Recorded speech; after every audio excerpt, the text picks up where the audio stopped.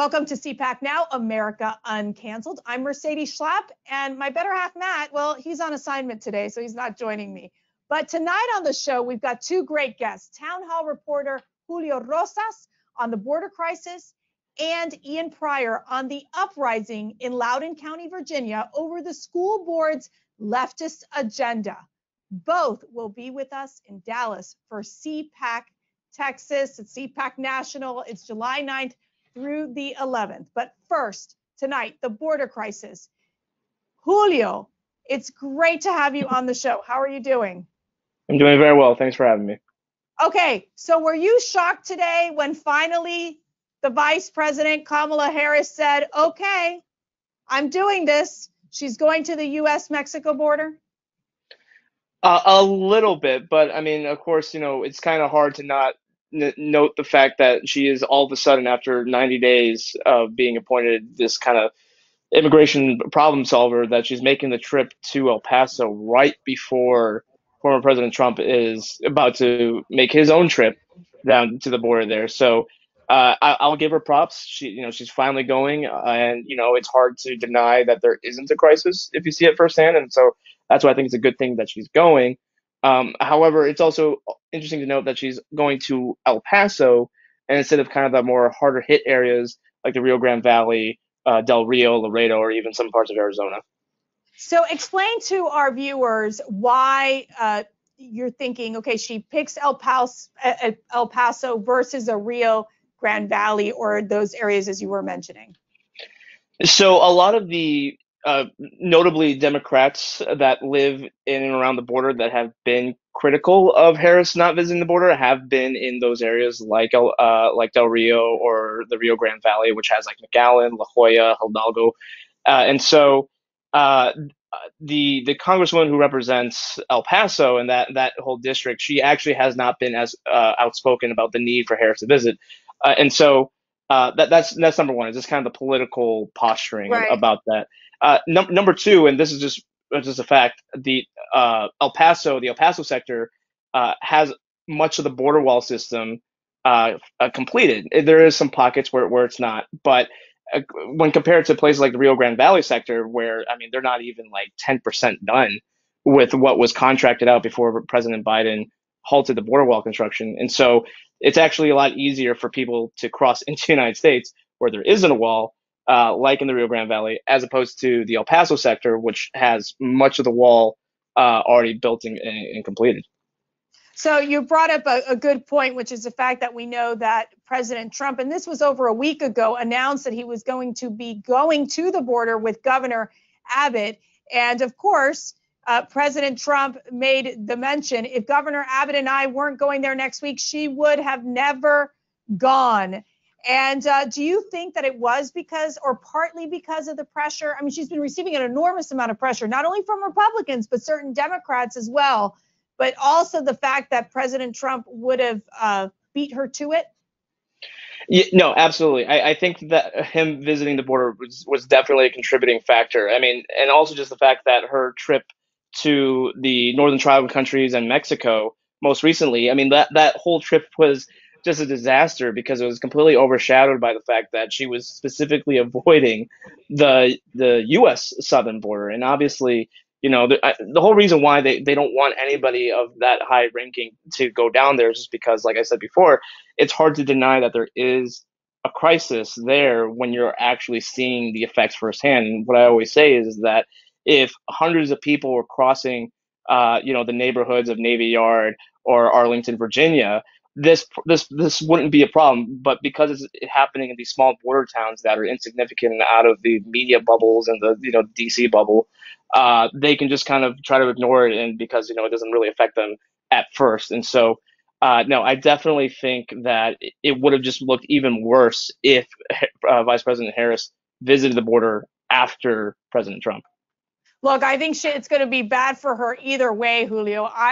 Because at the end of the day, unless the liberal media decides not to cover President Trump, this is one area that we know that during his presidency, he was solid, strong, and really was able to control the border crisis during his presidency. That obviously is not what we're seeing right now. Now, you're headed to the border next week.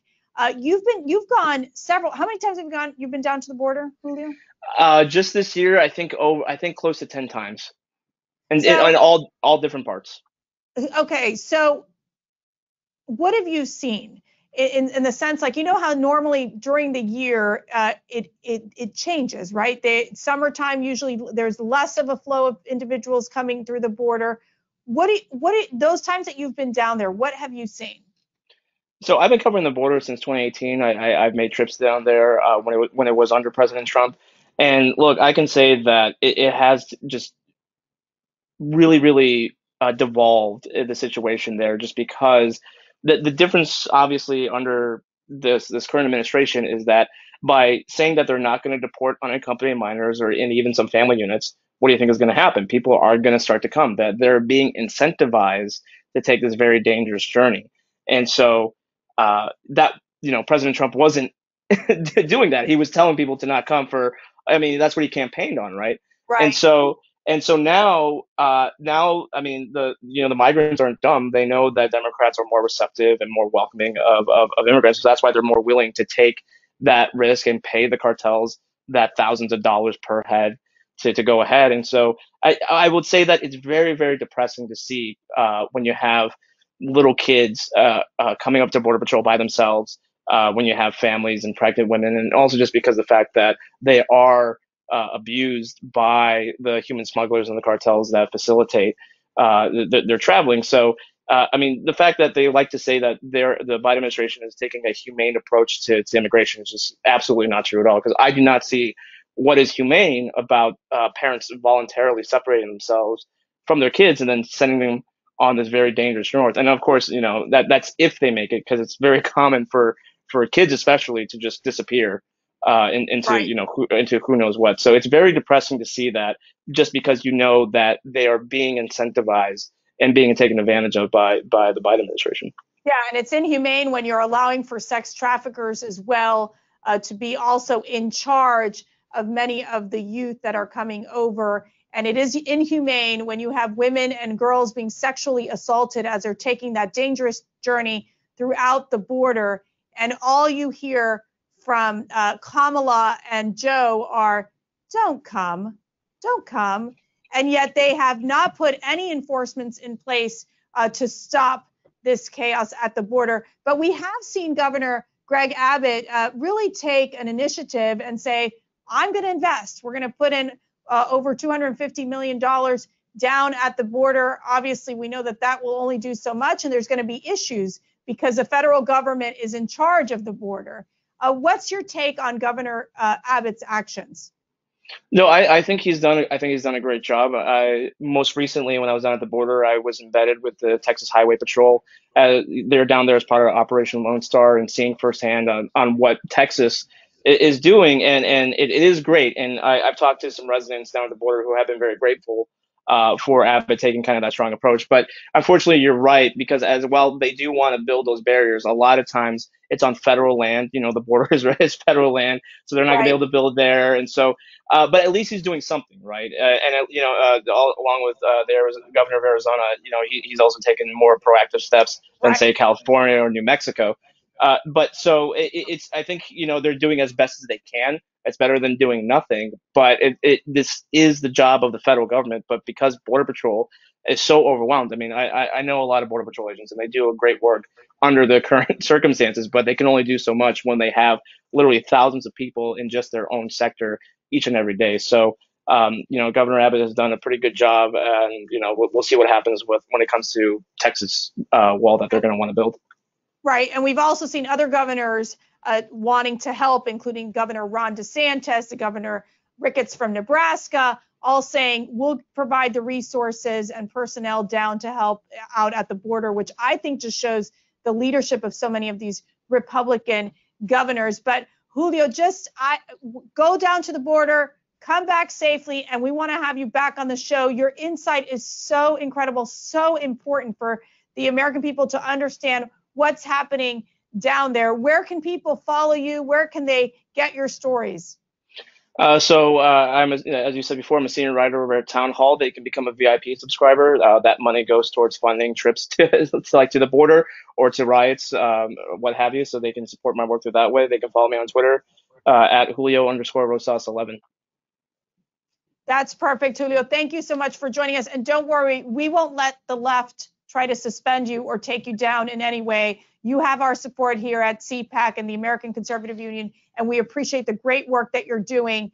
And keep fighting and keep exposing the failures of what's happening with the Biden administration and their lack of support in terms of the border. Thanks for being with us.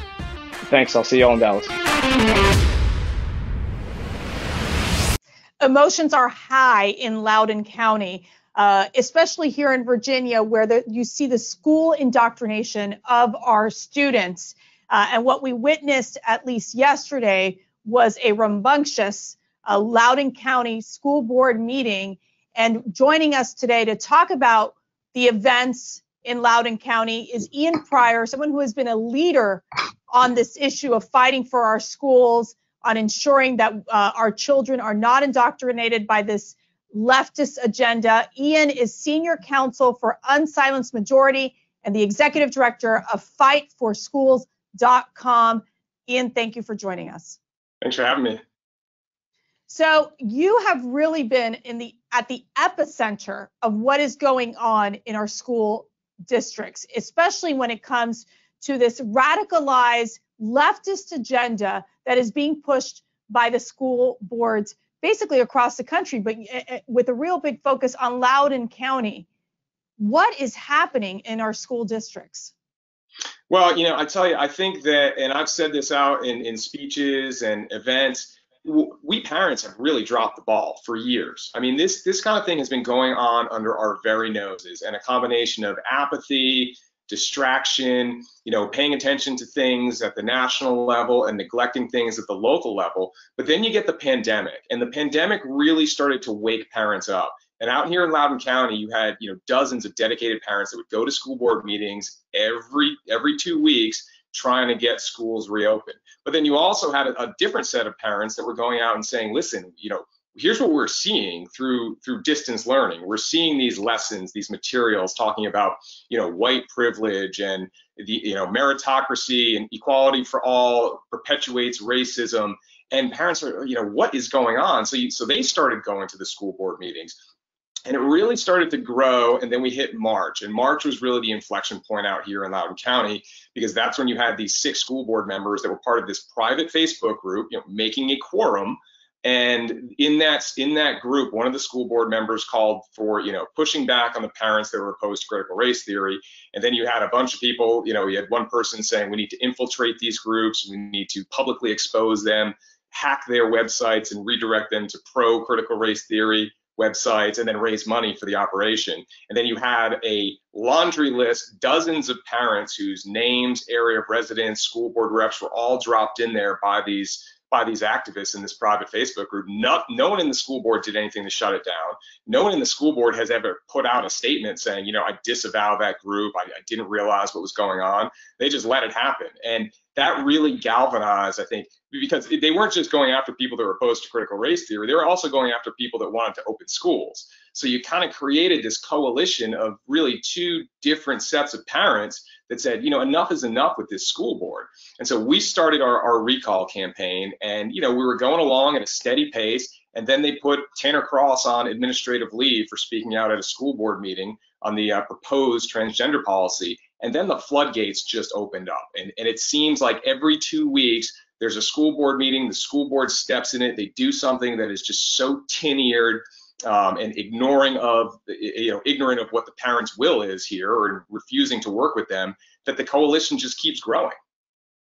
It truly is remarkable. And I was sharing with you, Ian, it's amazing what you've been able to do in organizing so many parents. And I think it's been quite an organic movement to a certain extent. And it just keeps growing and growing in Loudoun County. And I think you all are such an incredible example of what other school districts and how parents can get involved in this fight to stop this indoctrination.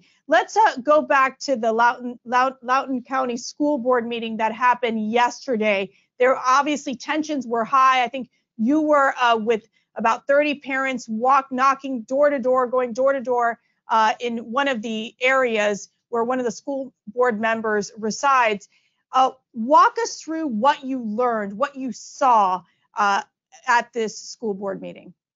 Yeah, so early on last week, we saw a tweet from the local Democratic Party out here that contained a link with a donation platform where they were going to bus people in to the school board meeting. Now they had the time. Well, we thought they had the time wrong. It said 3:30 on Tuesday, and we're like, oh, they got the time wrong. Oh, but they didn't get the time wrong, because while usually it's a 6:30 meeting, conveniently the school board moved it to 4 on Thursday of last week, and then they opened up public comment signups a day early. So lo and behold, a bunch of people that on the school board side were able to sign up in a row. So the first 15, 17 speakers were pro school board. And so, we said, all right, well, we're going to go out there and we're going to split our forces a little bit, and we'll have people go to the school board meeting, and then we're going to have a bunch of people going out door to door to see how close we can get to the threshold for one of the school board members who's been there, particularly toxic. And, as this meeting was going on and we're going door to door, we're watching it on our phones to see who's speaking, what they're talking about. We're collecting signatures from people, and they're like, oh, is that the school board meeting? And, we're meeting with all these people, watching the school board meeting as their questions.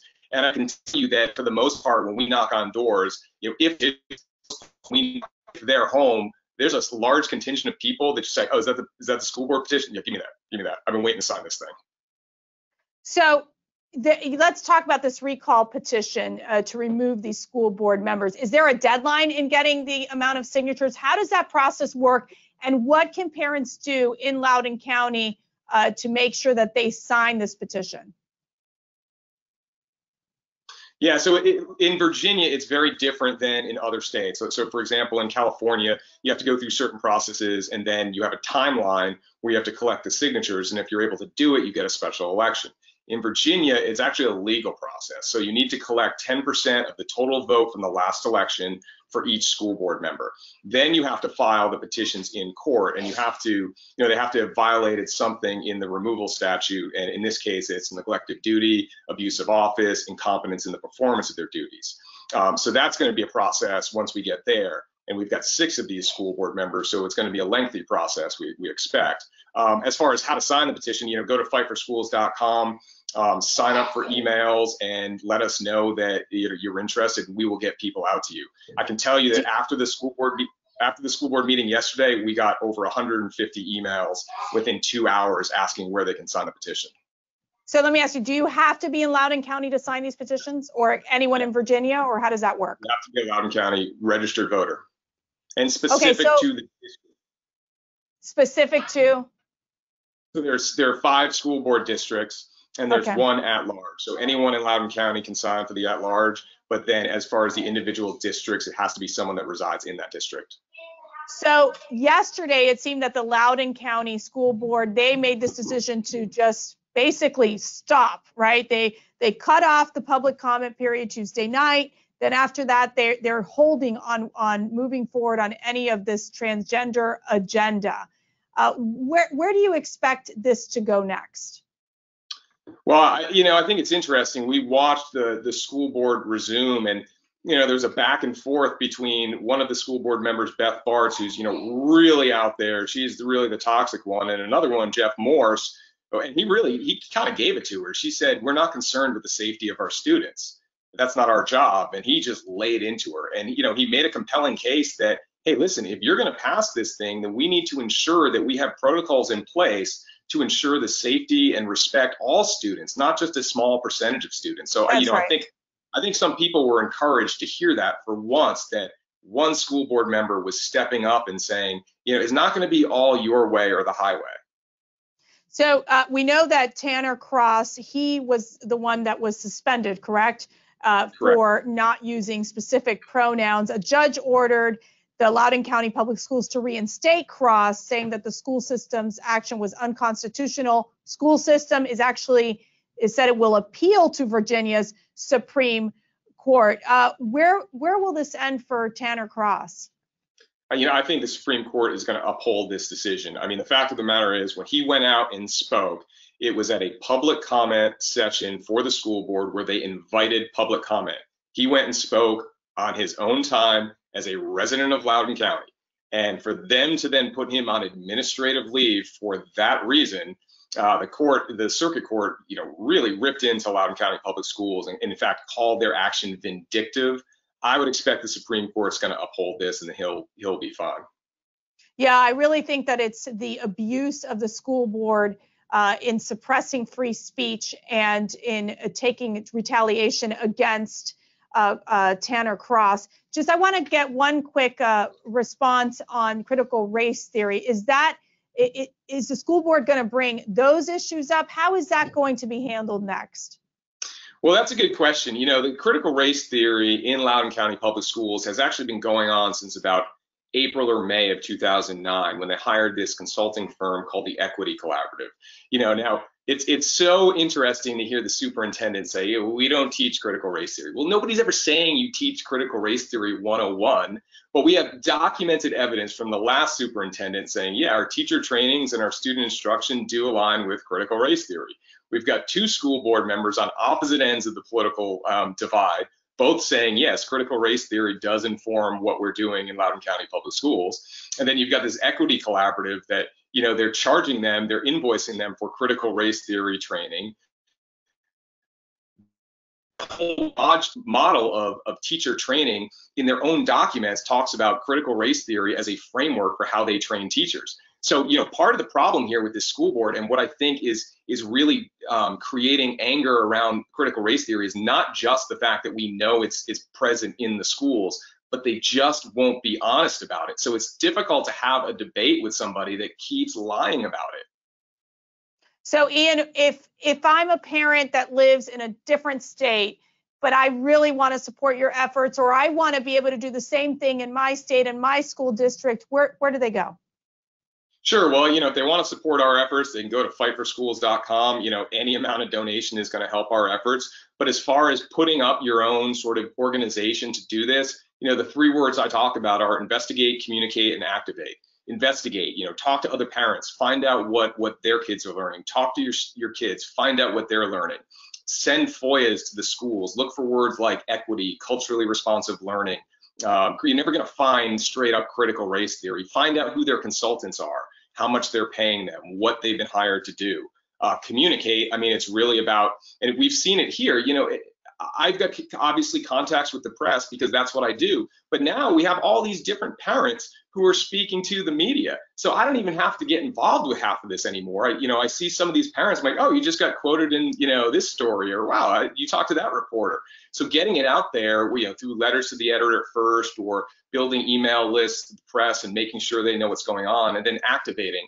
You're not always going to have a Loudoun County school board that, violates open meetings law, First Amendment, Constitution with private Facebook groups. So you really have to figure out what your strategy is. Are there lawsuits? Is there a recall action that can proceed without having to go through the court system? But it's really developing a strategy to make change and go through those three processes. Well, those parents are grassroots heroes. Ian, I can't even tell you, you're just amazing. The work that you're doing and your leadership is, I think, inspirational for all of us. And as you know, one thing about CPAC is that our activists, they get involved, they speak up, they're unafraid. And so we really appreciate the great work that you're doing. Thank you for joining us today. Or stay with us. And now for some good news, because we always need a little good news here and there. Really for us here at the CPAC family, it is the countdown to CPAC Texas. Yes, that is right, ladies and gentlemen. 16 days and counting. And let me tell you something, our team is working day and night to make it the best national conference that you've been to in a long time. Because we're going to have amazing, amazing speakers, including, of course, President Donald Trump. And I will warn you that it will be for the closing. And he likes to speak a little late in the afternoon, so just be prepared for that. And we've also got Governor Greg Abbott, Governor Kristi Noem, Governor Bob Lee as well, Ambassador Rick Grinnell. We've got Julio Rosas, who we just spoke to, Dana Loesch, Representative Roger Williams. The list goes on and on. Senator Marsha Blackburn. I can't even tell you. It's just such a great group of patriots. We want you to be there, so go to conservative.org. If you have not gotten your tickets, these tickets will sell out. Remember, this is a national conference. People are coming from across the country because it's time for us to be together. We can't stop working, okay? Because these liberals, these leftists are going to keep pushing critical race theory. They're going to try to get rid of the filibuster. They are on their game, and we got to beat them. And that's why it's an important moment for conservatives to come together, make sure we have a plan of action so that you can go back to your communities and make a difference and stand bold and speak loudly. So I want to thank you so much for joining us. I know we're missing Matt today. He's just incredibly busy, couldn't be with us. But remember to follow this show and show your support by sharing with your family and friends and let them know about CPAC Now, America Uncanceled. I got to tell you, our programming is amazing. It's growing every day. We are so humbled and to be able to spend our time with you and talk about the news of the day and what we need to do to stop the socialists and these communists in this country. So remember to follow us on our social media channels, including at CPAC, at mSchlapp, at Mercedes Schlapp. Plus, we want to hear your feedback on the show and send us pictures. You never know. It could pop up on the show as well. Thanks for watching. Good night and God bless.